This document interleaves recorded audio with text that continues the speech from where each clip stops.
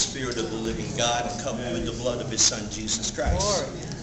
Devils tremble when you walk by. You don't understand that, and that's why so many of us tremble when we hear about devils. It's kind of reversed. When you come into a territory, the devil despises that because he knows what you can do. He's aware of the power that is within you. And he knows that you have the same ability to change your community that Christ had. But the one thing he banks on is you don't understand that. You think you're some kind of second-class citizen to the kingdom. When God said, I took everything that I had in my Son and then invested it into you so that you could follow his example. See, Jesus came not only to redeem us. You understand that, right? Yes, pretend you're all Pentecostals. Nod your head. Amen? Amen. And say, yes, I understand. Jesus came to redeem. Amen. Yes. But he also came to show how to live the life of victory. That's right. Yes. Jesus went through trials and tribulations. And he went through oppositions. I mean, the devil faced him face to face. And he said to him, if thou be the Son of God, then command these stones to be turned into bread. And Jesus said, man doesn't live by bread alone, but by every word that cometh forth from the mouth of the Father. Amen? Amen. He met his challenge with the Word of God. He set that example. Now this battle was so important that, see, people don't understand this. Because the devil was challenging Jesus' right to proclaim that he was the Son of God. He said, if you be the Son of God. Yeah. And again he said, if you be the Son of God, cast thyself down. For it is written that he has given his angels charge over you to lift you up, lest you should dash your foot against a stone. Amen? Mm-hmm. Jesus said, it is written, thou shalt not tempt the Lord thy God. Mm-hmm. He didn't say I couldn't do it. He said, I'm not stupid. I'm not going to tempt God. The word once again. Finally, he rebuked the devil when the devil said, if you will bow down to me and worship me, I will give you the kingdoms and the nations of the world. And you know, it was his to give. Because he took it from the former ruler of the world, who was Adam. So it was his by rights to offer to whoever he wanted to offer. But he wasn't going to give Jesus anything. And Jesus said, get thee behind me, Satan. Get thee away from me, because it is written, thou shalt worship the Lord thy God and him alone. Now, why are you going through all this, Brother Lewis? You're here to teach on warfare. I'm showing you how to handle the war. Don't speak your opinion about anything. Speak God's word. Because the devil cannot stand against the pure word of God. He must flee from it. Now, when Jesus got done being challenged in the desert where he defeated the devil, see, everybody thinks the devil was defeated on the cross. No, he was finished on the cross. He was defeated in the desert. You understand that? And remember what Satan said to Jesus. If thou be the Son of God, then command these stones to become bread. Didn't fall for it. Didn't fall for the other two. Finally, the devil flees. Next time you see Jesus in confrontation with a demoniac, the first thing the devil says, Jesus, thou Son of the Most High, what would you have to do with us? Have you come to torment us before our time? Jesus says, shut up, man. Just be quiet. That's modern Hebrew for you, okay? And leave. And they left. But what did the devil say to Jesus? Jesus, thou Son of the Most High. He knew who he was because of the desert. When he went into the desert, he was the Son of Man. When he came up the other side, he was the Son of God. Why do you need a desert in your life?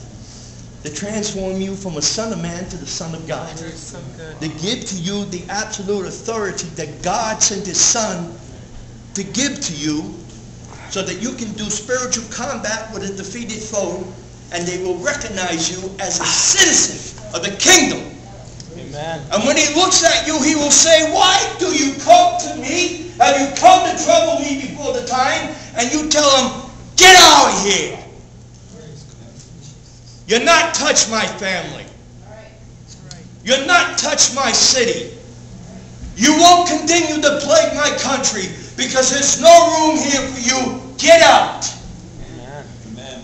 And because you are a child of the King, he has to listen. Amen? Amen. By the way, what you said to me earlier startled me because you mispronounced the word king. What you said to me was the peace of the king behind you, and that's okay. But that was too close to the alaikum shalom of the Islamic nation. And I went, whoa. And I almost said to you, shalom alaikum, which is how you're supposed to answer when they say that to you. That is the peace of Allah. We're not interested in the peace of Allah. Allah can pack his bags and get out. He's done enough damage. We're only interested in the peace of Jesus. Okay? And you know, all you Gentiles, you all pray for the peace of Jerusalem. Amen? Yes. You don't even know what the peace of Jerusalem is. It's Yeshua. It's Jesus. It's a person. Amen. And when you pray for that, you're praying for the return of the Messiah. Right? Because there will be no peace in Jerusalem or anywhere else until the Messiah returns and establishes his kingdom. Amen? Amen? Amen. But what do we do until he comes? We stay in church. We moan and groan and complain how difficult the Christian life is. We look at the person that takes our seat by mistake on a Sunday morning and say, what are you doing? That's my chair. Can't you tell by the imprint? Be honest. You sat there so long it's permanently imprinted to you. You become offended because he sat in your seat. And now you're going to have to start a new imprint in another seat. Get over it, folks. Amen? Because there's a seat in heaven you can establish an imprint in. Oh, hallelujah. And it's far more comfortable than the seats down here, trust me. Amen.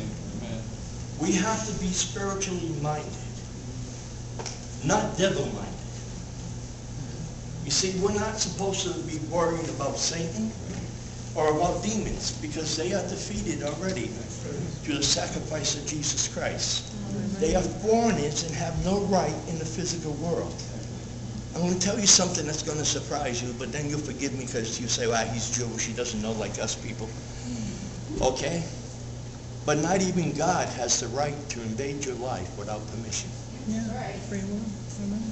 Not even God can do the miraculous in your life if you do not give him permission to do so. He cannot even save you unless you invite him to do so. So if God, who is the creator of all things, remember, Barak Hashem Adonai Elohim, blessed are you Hassan, King of the universe, creator of all things. Okay? And if he's that powerful, he created all things, but he limits himself. So he cannot invade your life without permission. How can a defeated foe enter into your life? Without permission. Folks, how can Satan, who is far less than God, a defeated fallen angel, enter into your life unless you invite him? Yeah. Many Christians wrestle with the term of unforgiveness. They can't feel that God loves them enough to forgive them. And they live a life of torment. And many, many Christians will live through life and finally get home to glory, but they will not live this life in victory because they do not understand their God, their Father, and how much he loves them and what it means to be forgiven. When God says, I forgive, he has a great ability to forget. Amazing. And you can stand in front of God whining all about how miserable you used to be. I mean, if you want to talk about miserable people, let's talk about me. Let's look at what I was before I came to Christ. I was God's enemy. I was an occultic person. I practiced the way of witchcraft. I did everything you can imagine. There was no goodness in me, no righteousness whatsoever. But that man died Hallelujah. over 40 years ago. He was buried in baptism Amen. with Jesus. And when he was put under the water, all that disappeared from God's sight. So when I used to go into the pity party, oh God, remember? And God says, I don't know what he's talking about. Yes. Who is this person that he's complaining about? What do you mean, God? It's me. Remember me, how bad and how evil? He said, I don't know you since September 16, 1976, when you said to my son, come into my life. From that moment on, I know you. But before then, I have no record in heaven on you, because all I can see is the blood of my son. Amen. So we need to know first who God is. This is spiritual warfare. You can complain to Ken tomorrow morning because I'm gone. And you'll say, well, good, he's gone. He won't come back no more. I'm like a cold. I keep turning up. Yay. But tonight's lesson, and I've been wrestling with the Lord. Lord, how do you want me to go? Do you want me to talk about every spirit that I have in that book? And God said, no, because you just choke them. He said, if they want to know, they can get the book back there. And I'm not being arrogant. I'm not trying to sell books. He said, what they need to know first, who am I? Not me, him. So you mind if I take a little time and talk about the God of creation, who is the God of salvation? And last night we laughed a little bit. And I'll be very careful tonight because I want Tina to go home dry, okay? And I'll kind of not phrase it the way I did last night. But when God was speaking to Moses, and Moses was all concerned about, how am I going to go to your people, God? What am I going to say to you Jewish people? You know how hot-headed they are, stiff-necked and rebellious. I can say that because I is one. Amen? And it's definitely in our nature, in our character. Yeah. And God said to Moses, tell them I am that I am, according to the king's language, has sent you. But according to the Hebrew, the king of king's language, he said, you tell them I am the all-significant one, I am, has sent you. He's not Popeye. He doesn't go around with a can of spinach saying, I am what I am, and that's all that I am. With the spinach to get it. No, he's God. But let's look at God. And what God was saying, Tina, you can laugh. What he was saying in that statement. He was saying, no matter what you're going through, no matter what conditions are in your life, I am the answer. I am the God that delivers you. And where was Israel? In bondage. Why was it in bondage? Because of their rebellion. Israel was guilty of sin. And they were justly being punished. Did God do it? No. The nation of Israel brought it upon themselves. When we do something in rebellion to God and judgment comes our way, it is not that God is mad at you and decided to punish you. It is because through your foolish reaction to God, you have brought the judgment of God upon you. You have disobeyed him. You have broken covenant. And as much as he wants to protect you, as much as he wants to be your cover, that's what these prayer things are about. They're a covering. They're a prayer class. They're a place where you meet with God alone. Amen? And God wants to do that. But when you break covenant, you tie God's hand. And he can't do anything. And because you've broken covenant, the door is open to the enemy. And he rushes in and brings all kinds of disaster. Right. And how do we get that? Well, wisdom. We repent. We go to God. And Lord, I've sinned against you. No excuses. Well, why did you sin against me, son? Did your wife make you sin? No, Lord. The woman which you give unto me is not a curse, but a blessing. And she encourages me, and she counsels me, and she shares wisdom with me. No, Lord, it's not the woman. Ah, was it the snake, the devil? No, Lord. It wasn't the devil. Though he tried, it wasn't him, Lord. Then What made you do what you did? Me, Lord. No blame. Me. Amen. There's no one I can blame but myself. I sinned against you through the desires of my flesh, through the arrogancy of my self-importance. I broke commandment. I've sinned. And I need to come to you and repent. And God says, I forgive. And immediately he covers me. Amen. Amen. Jehovah Nissi, the Lord my banner, the Lord my covenant. And the devil can't see me, he can't touch me any longer. And it ends. But I've learned a lesson. Hopefully I won't be so stupid any longer to put myself in that position. But see, I have this powerful God who says, I am the all-significant one. I am the provider of everything you will ever need in your life. Lord, I don't feel good. Boy, my muscles want to convulse real bad. I really am tired and I feel so terrible. And the Lord said, I'm your healer. I sent forth my word to heal you. The only thing that can stop my word from healing you is your unbelief that my word is strong enough to heal you. Does it mean that we all will get healed? No. Some people don't get healed, but that's between God and that person. And I can't figure it out, and I'm not going to waste my life trying to judge that person. Leave him alone and pray for him. Amen. But God has said to me, the God that said, I will save you, has said, I will heal you. Therefore, he will heal me. Because he is not a man that he should lie, or the son of a man that he should change his mind. But his yeas are yeas and his nays are nays. Amen? That's written in the book too. And Lord, you are our protector. And in the Old Testament, and I wish, once again, God would reveal. I do so much reading, sometimes I forget to memorize the scripture.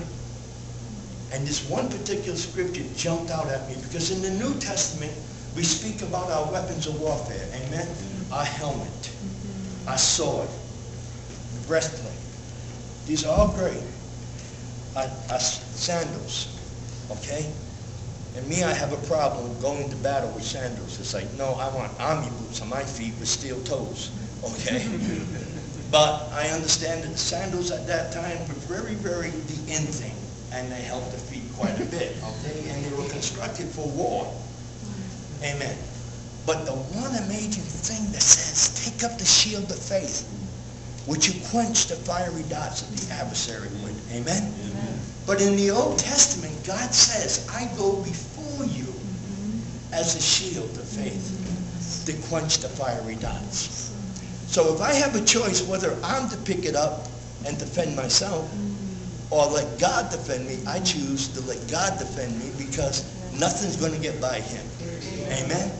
So when I'm in a situation and the enemy is attacking me, I am the all-significant one, rises up as my defender, as my shield. He goes before me in the strength of the battle, and he blocks the assault of the enemy from coming near me with his own shield, with his own faith. If I am in need of anything, the Lord shall supply all your needs according to his riches and glory in Christ Jesus.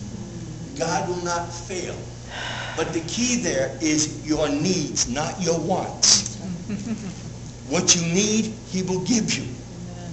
Show appreciation for that, and he will give you even more. But understand, the promise is what you need, not what you want. There's a difference. But the all-significant one is able to provide that. Lord, I feel alone. I'm a stranger in this state called New Hampshire. These are not even my denominational people.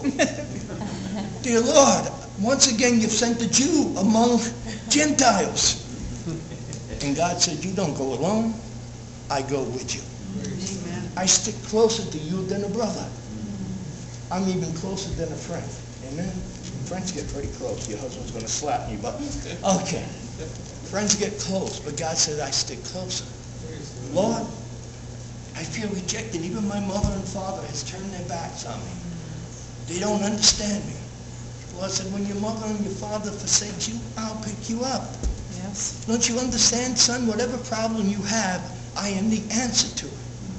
But Lord, I'm a little lost sheep, but I'm the great shepherd. Lord, I'm locked in here. There's no way out. He said, son, I'm the door. Come through me. It's too dark, I can't see. I'm the light. Lord, I'm dying. I'm the resurrection. Everything you need. You can't out-problem me because I have the solution to everything. Get to know me. Understand my name. Lord, I'm in a battle and the enemy surrounds me. Where can I go? He said, here, in the strong tower. And I will cover you. Amen. I am your banner. I am Jehovah Nissi. Yes. The Lord your covering. The Lord your shelter. The Lord your hiding place. Lord, I'm troubled in mind, but I am the Lord your Shabbat. Your Sabbath. I am the Lord your Shalom, your peace. Amen. Let your mind be at rest. I'm here, son. But Lord, the enemy is too much for me. It's not your fight. It's mine. So hide behind me, because I'm your shield.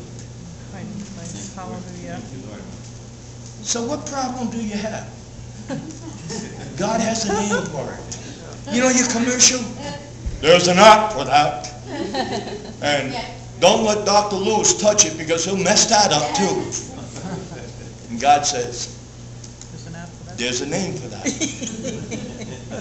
Just call upon it. Hallelujah. Call upon it. And I will answer. Come. Learn of me. Yes. And I will teach you the deep things of my kingdom. I will reveal the secret things unto you. Thank you. That's how much God loves you. God doesn't want you in the dark about nothing. The name of God, or the names of God, every name is an indication or reflection of his attribute. Amen. When you say God's name, Jehovah Rapha, the Lord my shepherd. What's a shepherd? He's a protector and he's a guide. Amen? Amen. I don't feel well. Oh, Jehovah my doctor, my healer. I need to be able to raise some money up to pay my rent. Ah, Jehovah my provider. Amen. There's a name for it. That's right. Lord, I need to be protected. Jehovah Nissi, the Lord my banner, my covering. There's a name for everything. Know his name. Say his name. Get to know him by his name. Fellowship with him with his name. Walk with him and say, Lord, it's amazing, but you've got a name for everything. But your names are only a reflection of you. So by knowing your names, Father, this is spiritual warfare, whether you agree it or not. Yes. By knowing your name, I know you. And by knowing you, I can trust you. And by trusting you, I can come into agreement with you. And by coming into agreement with you, wherever two or more agree, it shall be done according to their faith. Now my faith is like this, but yours is like this. So if I agree with my brother or my sister and a miracle happens, what will happen when I agree with you? Creation and solution. Amen. Amen. Amen. You know, and the Lord wants you to understand these things. He wants you to really know about him. You know, when I met him face to face, he offered me my seat. He said, that's your seat, son. You've earned it. Go sit. And I felt so embarrassed in the presence of the saints. I looked at the saints sitting around the different tables that were there. I knew them, and I knew they knew me. And I knew what they went through in their lives of devotion to God. And I said, God, how can I sit with these giants? He said, because you are one. And I went, who's he talking to now? Okay. But I wrestled with the Lord. I said, Lord, let me go back, please. I haven't finished. I haven't accomplished anything. I feel so incomplete. And And the Lord said, I'll let you go back. He said, but I want you to do this. Introduce me to my people. Hear this, folks. I don't care what your denomination is. I don't care if you believe in the baptism of the Holy Spirit and the gifts, or you don't believe in it. You're still a people of God. If you don't agree with me, that's okay, because I'm a man and I have some things that are wrong, but I have some things that are right. Same about you. It's not important that you agree with me. It's important that you agree with him and his word. And you have to understand you are his people. And he has a deep concern that his people do not know him. Because if they knew him, if we know him, and the power in his name, we would fear no one.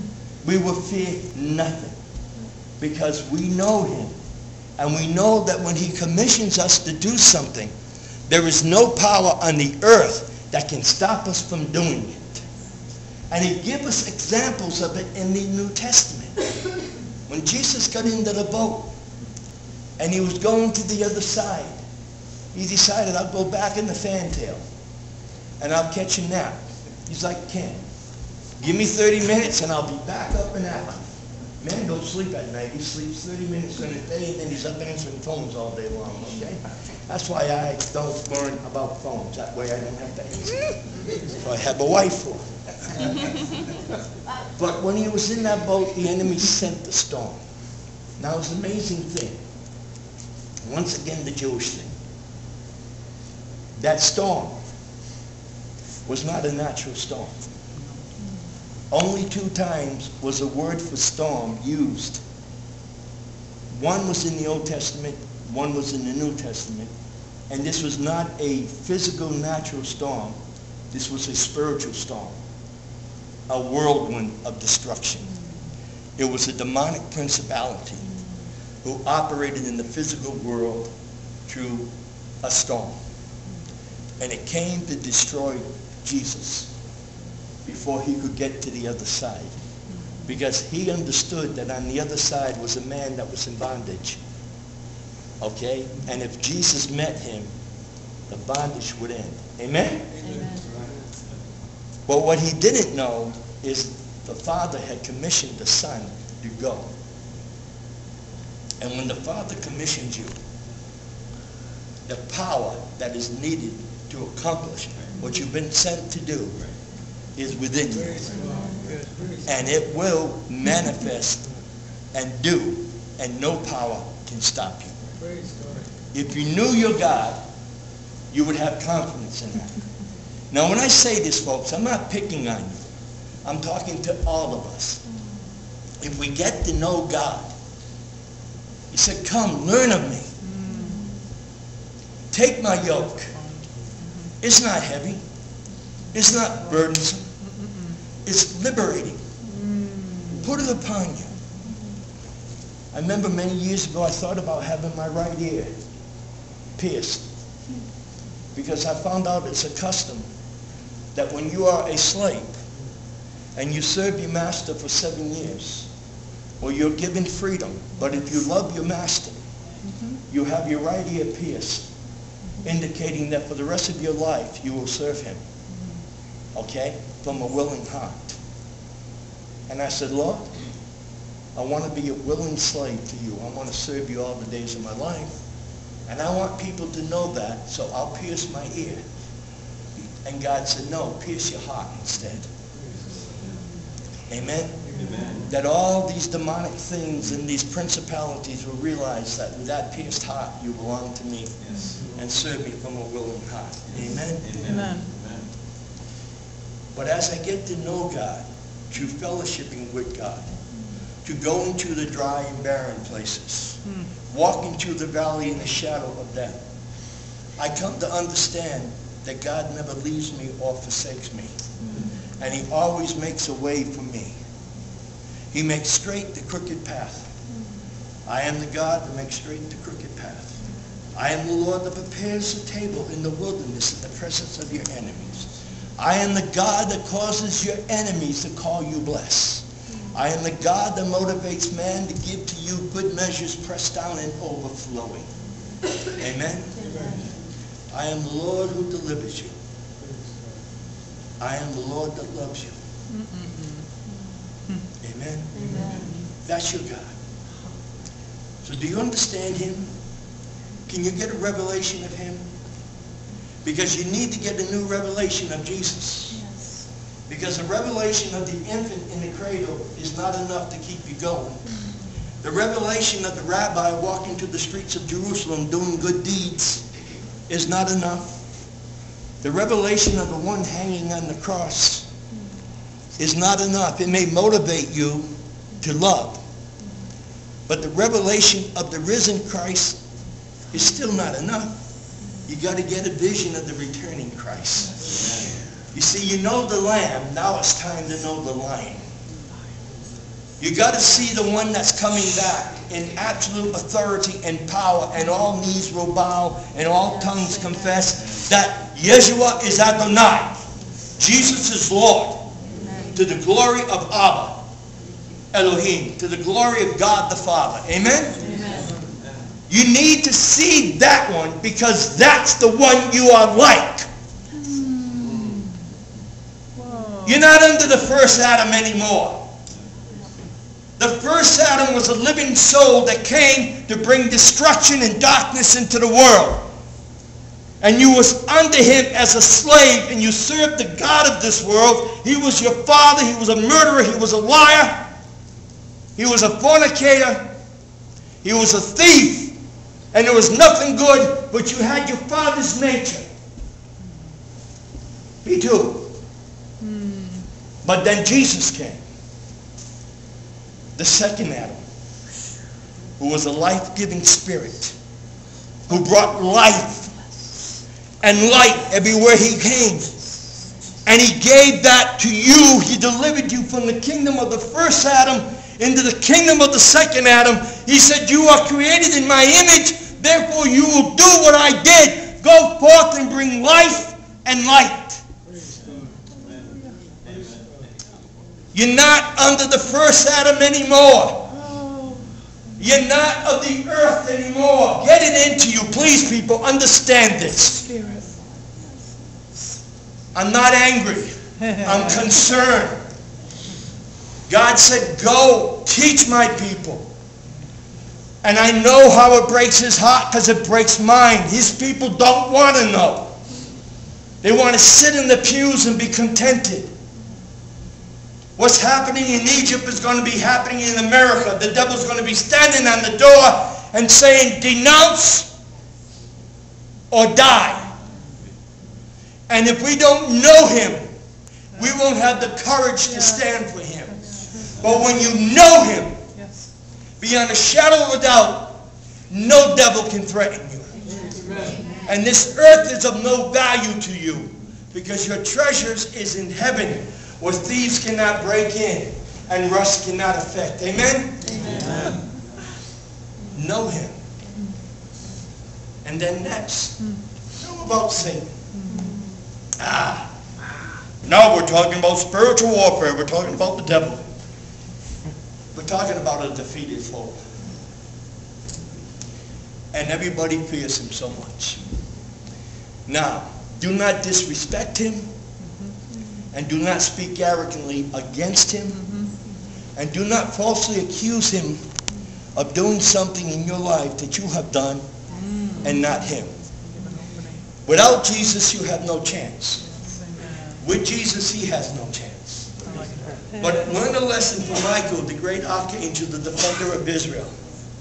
When in the argument with Lucifer over the body of Moses, he said, he dare not bring a railing accusation against him, but rather said, the Lord God rebukes you, Lucifer, not I. And here's Michael, the one that threw Lucifer out of heaven. And yet he respected Lucifer's position, because he knew it wasn't him that did it. It was God who empowered him with the ability to defeat Satan in the battle. And once again, in the near future, he will throw Satan out of the second heaven where he is. In case you don't know, Satan is not in hell. Right. He's never been in hell. He's never visited hell. Never took a vacation in hell. Because hell is a prison house for spirits. And once you're there, you can't leave. And even Satan, if he was there, could not leave. You understand that? But I've been taught Satan is in hell tormenting the people. No, Satan is in the second heaven. In his throne, ruling and reigning from there. He's known as the prince and the power of the air. He's also known as the prince of this world, the prince of darkness, and he's known as the God of this world. I have not called him this. Jesus called him that. Amen? Yes. But he's dethroned. And he's a lion without teeth. The Lord has removed him. And I usually share a little story, and so it's time to make you laugh. There's a story in my life that is real. I was a little boy. I grew up in a city called Taunton. There's a pastor and his wife who was pastoring in Rainham, which is a city next to Taunton, Mass. And I grew up in the housing project. It was nicknamed Hell's Kitchen because everybody there was so godly. And yeah, okay, but we'll get past that. And we used to go down to a swimming hole. But every time we went to the swimming hole, we had to go beyond this old farmer's land. And he had the ugliest dog in the world. I mean, this dog was so ugly, it had to walk backwards to a mirror or he'd scare himself. You got to imagine this dog. And every time we come, he'd come running in the chimney to grab him. But he, you know, if I get up, I'm going to eat you alive. And we all brave, little courageous kids, we were running down the road screaming, gone. But every day we went by, the dog was tied up. Well, one day he wasn't. And he came, and of course we all screamed, and we were running. And I was the second slowest. But thank God there was somebody slower than me. And the dog got him. And all us brave kids kept running. And I, gee, we're really going to miss you, Manny.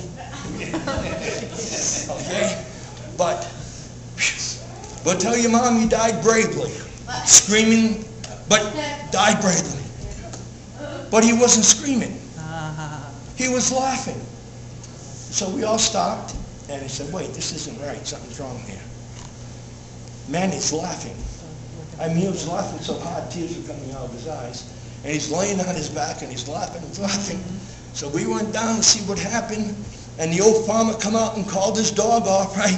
And Manny's sitting there, and when the dog grabbed him, there's no hose. And I said, Manny, he said, he's got no teeth. He was gumming me. That's true. Dog didn't realize he didn't have any teeth anymore.